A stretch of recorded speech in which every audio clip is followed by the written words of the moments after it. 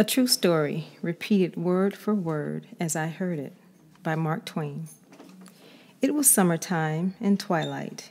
We were sitting on the porch of the farmhouse on the summit of the hill, and Aunt Rachel was sitting respectfully below our level on the steps, for she was our servant and colored. She was a mighty frame and stature. She was 60 years old, but her eye was undimmed and her strength unabated. She was a cheerful, hearty soul, and it was no more trouble for her to laugh than it is for a bird to sing. She was under fire now, as usual, when the day was done. That is to say, she was being chaffed without mercy and was enjoying it. She would let off peal after peal of laughter and then sit with her face in her hands and shake with throes of enjoyment, which she could no longer get breath enough to express. At such a moment as this, a thought occurred to me, and I said, "Aunt Rachel, how is it that you've lived 60 years and never had any trouble?" She stopped quaking, she paused, and there was a moment of silence. She turned her face over her shoulder toward me and said, without even a smile in her voice, "Mr. C, is you in honest?" It surprised me a good deal, and it sobered my manner and my speech too. I said, "Why, I meant, why, you can't have had any trouble. I've never heard you sigh and never seen your eye when there wasn't a laugh in it." She faced fairly around now and was full of earnestness. "Has I had any trouble, Mr. C? I's gwine to tell you then. I leave it to you. I was born down amongst the slaves. I knows all about slavery, 'cause I been one of 'em my own self. Well, sir, my old man, that's my husband, he was loving and kind to me, just as kind as you is to your own wife. And we had children, 7 children, and we loved them children just the same as you loves your children. They was black, but the Lord can't make no children so black but what they mother loves them and wouldn't give 'em up, no, not for anything that's in this whole world. Well, sir, I was raised in old Fort Jenny, but my mother, she was raised in Maryland, and my soul, she was terrible when she'd get started. My land, but she'd make the fur fly. When she'd get into them tantrums, she always had one word that she said. She'd straighten herself up and put her fists in her hips and say, "I want you to understand that I won't born in the mash to be fooled by trash. I's one of the old blue hens chickens, I is." 'Cause you see, that's what folks that's born in Maryland calls theyselves, and they's proud of it.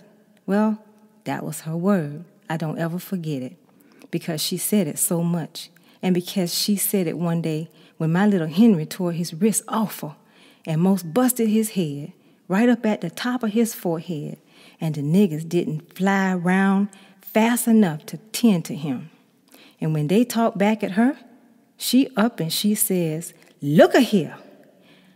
As she says, "I want you niggas to understand that I wasn't born in the mash to be fooled by trash.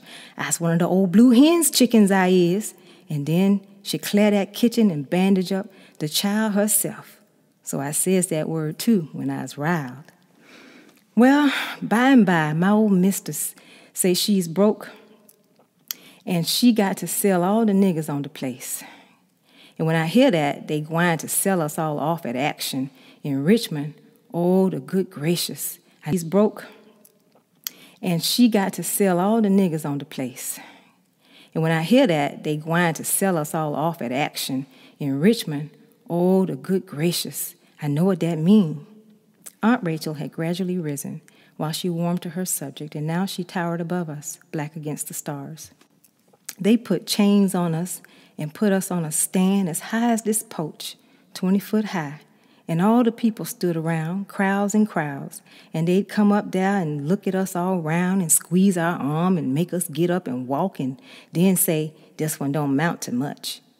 And they sold my old man and took him away, and they began to sell my children and take them away. And I began to cry, and the man say, "Shut up your damn blubbering," and hit me on the mouth with his hand. And when the last one was gone but my little Henry, I grab him close up to my breast, so, and I rise up and says, "You shan't take him away." I says, "I'll kill the man that touches him," I says. But my little Henry whisper and say, I going to run away, and then I work and buy your freedom. Oh, bless the child. He always so good. But they got him. The men did.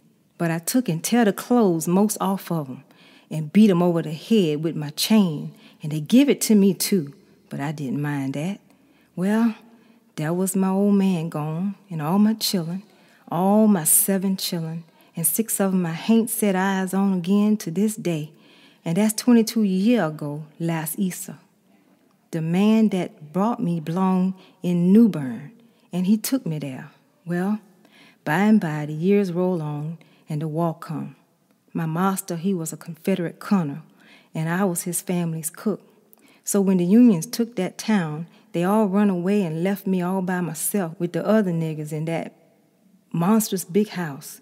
So the big Union officers move in there, and they ask, would I cook for them? Lord bless you, says I. That's what I asked for. They wasn't no small fry officers, mind you. They was the biggest they is. And the way they made them soldiers mosey round.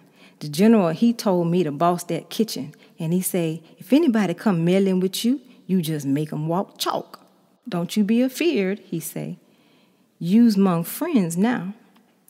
Well, I thinks to myself, if my little Henry ever got a chance to run away, he'd make to the north, of course. So one day I comes in there where the big officers was in the parlor, and I drops a curtsy so, and I up and told them about my Henry.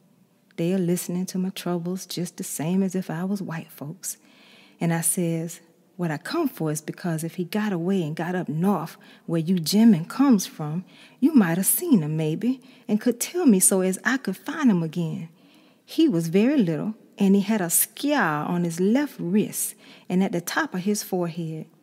Then they mournful, and the general say, how long since you lost him? And I say, 13 years. Then the general say, he wouldn't be little no more. Now he's a man.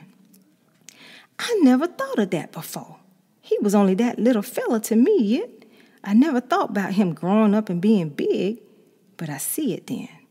None of the gentlemen had run across him, so they couldn't do nothing for me.